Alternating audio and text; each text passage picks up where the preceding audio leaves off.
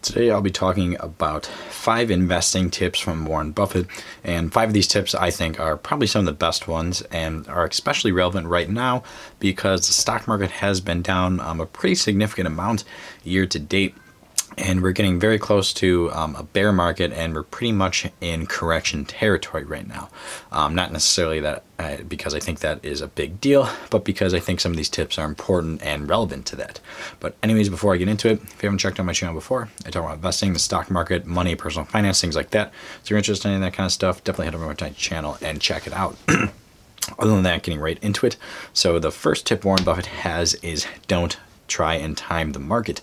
And this is something that I sort of preach on my channel as well, because I think there's a lot of people out there, and I'm sure you'll be in the comment sections, that think they are particularly good at timing the market. And what Warren Buffett has to say on this is, it's pretty much impossible to do. And he also notes that, him and his investors and people he knows that are good at investing don't necessarily try to time the market, but they do try to buy when stocks go down. So he thinks that trying to time the market is kind of like a fool's play. It doesn't really make a whole lot of sense, and nor does it actually matter very much because, the way he invests, which has been, very, very successful, definitely one of the best investors of all time, and probably the best investor that's currently living right now for sure. He just thinks it doesn't really make a whole lot of sense to time the market, because if you're investing in companies that you like and companies that you think are going to do very strong, it doesn't really matter how the overall market's doing, because if your company is a good, solid company, they'll still be doing pretty well, regardless of if the market's up or down. And another thing he says about this is that in general, he believes that the U.S. market will continue to go up. I know he quotes it or talks about his own life as an example. He says, he bought his first stock when he was 11 years old during World War II, when the U.S. was losing the war. And even all the way back then, he was kind of smart enough to realize that the U.S. economy is pretty strong and solid. And he, I guess he thought that they were going to win the war, which they ended up doing. And he felt very confident in the stock market and the whole U.S. economy. So he kept investing, kind of when a lot of people were definitely pulling their money out of markets and probably freaking a whole lot out. I think that's pretty smart as an 11-year-old kid. Another thing is don't be afraid to buy the dip. So Warren Buffett's second tip is when the stock market is going down, don't be afraid to consider buying. And why I think this is an important tip, as well as a tip that's especially relevant right now, is because typically when markets go down, especially like they have been in the past year or so, or at least a few months or so, especially this past week, a lot of people get a little scared and they're not sure when it's going to actually bottom out. And I think overall, and Warren Buffett argues this as well, if you're just simply, buying the dip rather than worrying about when it's going to bottom out, if you have at least some cash at hand, you can continue to buy this. And of course, for you to be able to buy any sort of dip, you have to have cash at hand. But in my opinion, that's just some basic personal finance stuff they have to go over. And if you don't have at least somewhat healthy personal finance, then you're probably not going to be a very successful investor at all. So his second tip, don't be afraid to buy the dip, I think is very, very important, because a lot of people out there, when they see a stock that's been going down for the past couple of years or so, or maybe in the past 5 years, they are somewhat hesitant to buy that compared to a stock that's really been doing nothing but growing over the past 5 years. And logically, at first, that does make sense, and perhaps the company that's been growing for the past 5 years will continue to do so, but there's also a good chance that you might be able to make more money on the stock that's on the dip.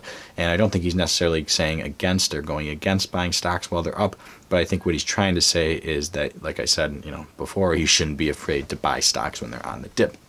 So tip number 3 from Warren Buffett is keep it simple. And he's talking about this not only with investing, but also with business overall.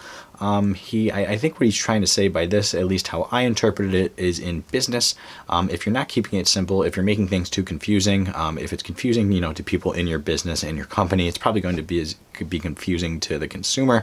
And if you don't have a simple business model, your business probably isn't going to work, just simply because if you're getting confused about it, your employees are getting confused about it, the consumer probably is as well, and it's just kind of like a recipe for disaster.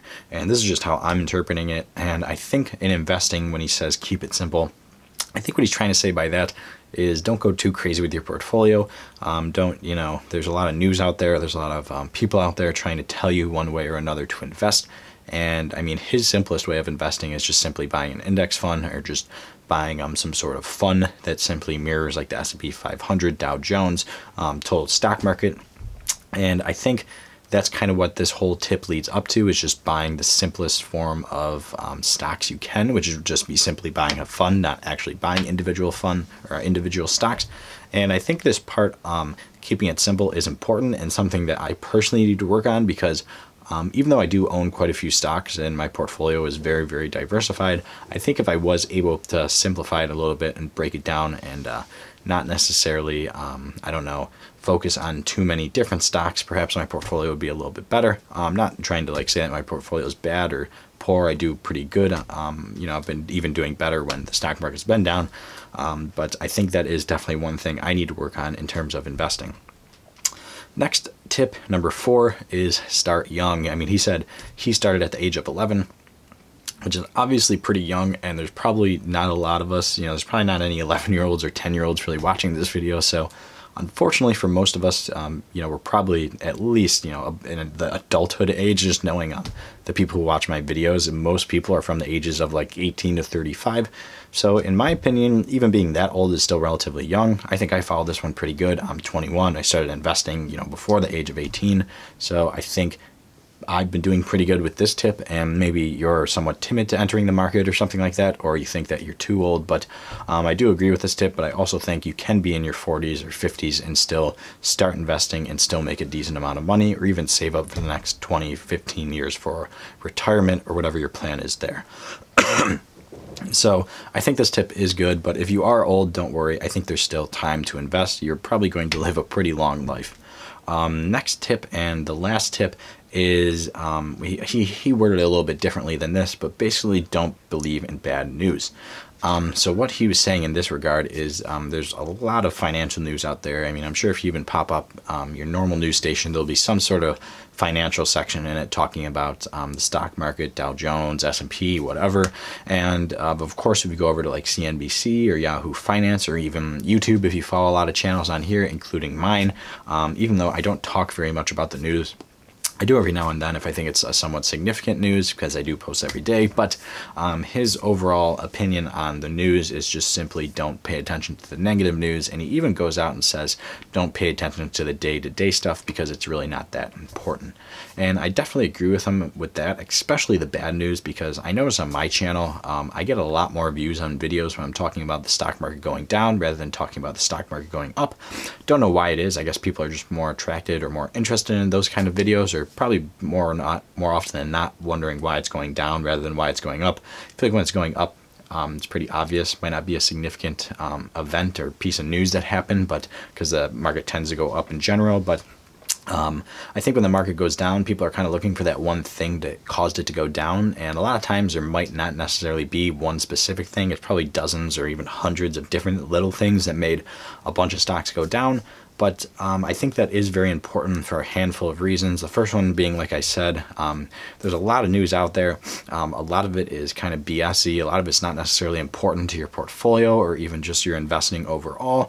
And also, a lot of this news out there, not only is it probably not important, but it's probably like just kind of like filler things. I mean, if you think about it, I mean, my channel, I only post I post every single day, but each video is only 10 minutes. If you're on CNBC or Yahoo Finance, like any other news station, you got to fill up like, you know, possibly 24 hours worth of content, 24/7, 365 days a year. So that is going to be a lot of news that you're acting like is a lot more important than it actually is. But not necessarily trying to bash them or anything like that, but you know, it's going to be a lot of BS news. That's a lot of filler stuff that probably isn't very important.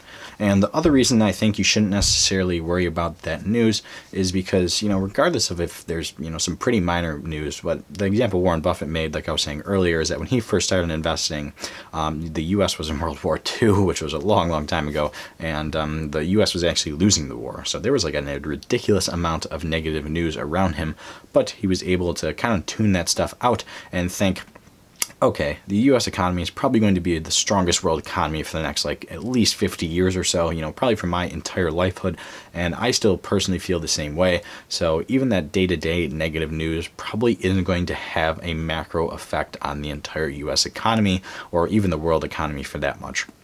Now, one thing to note, I'm sure a lot of you guys are outside of the U.S. or I shouldn't say a lot of you guys, but I know there's a decent amount of people who watch my channel who aren't actually from the US, maybe from Canada, Germany, whatever. There's a bunch of random people I know from Europe, a bunch of random countries, I should say. I know there's some Canadian people as well, but I mean, overall, regardless of where you're from, if you feel relatively confident in the country, in the country you're investing in, regardless of if it's the US or Canada or, somewhere in Europe, it doesn't really matter too much. I mean, I really don't think that the US economy is going to go down significantly or like just totally collapse anytime soon.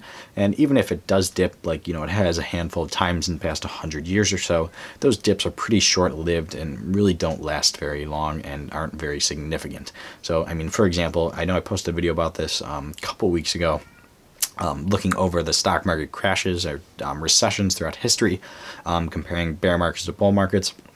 Bear markets only average at most like a year or two, while bull markets average like 10 years. So that short-term negative news as well as a short-term stock market going down probably won't matter very much. So anyways, that's really it for this video. Those were just 5 tips that Warren Buffett has and what I thought about them, and a little bit about whether or not I really follow them or not. And I think I follow most of these. Really the main one I want to try to do a little bit more is keep it simple, as well as don't be afraid to buy the dip, because in my lifetime, or at least my investing lifetime, I really haven't gone through a significant dip yet. But other than that, guys, really it for this video. If you're new to my channel, I talk about investing in the stock market, things like that. So if you're interested in that kind of stuff, definitely head over to my channel and consider subscribing. And other than that, guys, leave a comment in the comment section which one of these tips you like the most, and let me know what you think about that. But other than that, guys, thanks for watching.